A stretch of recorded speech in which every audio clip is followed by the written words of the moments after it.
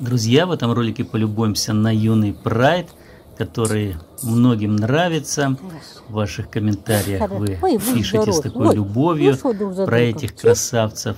Вот, Беляшек и его дружок. Два таких мощных юных льва в юном прайде, которые быстро превращаются в крепких таких львов. Тайгановскую породу. Мы уже с вами не раз об этом говорили, что тайгановская порода все-таки отличается. Здесь собраны львы разных пород, и в итоге вот такой получился конгломерат, селекция, не произвольная.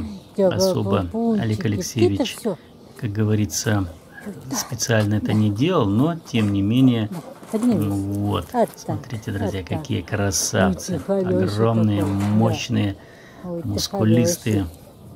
Неудивительно, что львята из парка Львов Тайган очень ценятся, и в Приморском сафари-парке тоже тайгановские львы.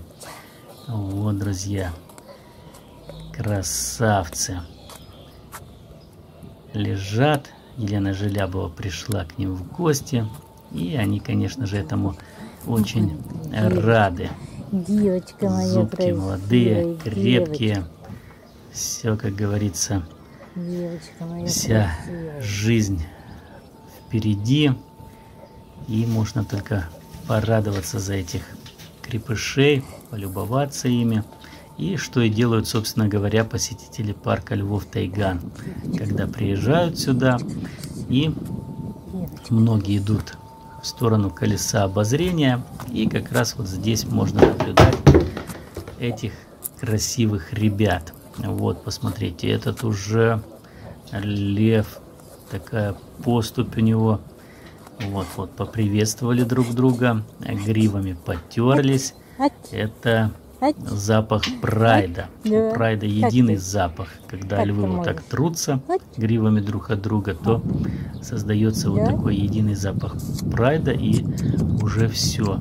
Каждый лев знает члена своего прайда, узнает по этому запаху. Поэтому всегда львы одного прайда вот так приветствуют друг друга, трутся шеями, и это свидетельствует о том, что они подтверждают свое членство в прайде.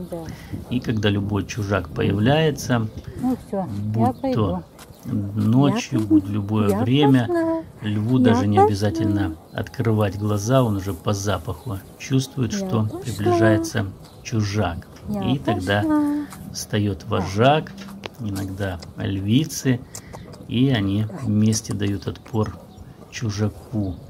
Иногда это делает сам вожак прайда, доказывая, что он сильный, мощный. Иногда к нему на помощь подключаются его помощники, обычно старшие сыновья, которых еще не изгнали из прайда, или брат. Вот, друзья, мы помним Чук и Гек, или Чип и Дейл. Вот видите пример того, что братья, но они не поссорились и во взрослом возрасте, и всегда поддерживают друг друга. Что ж, друзья, огромное спасибо за видео Елене Желябовой. Всем мира и добра. Пока-пока.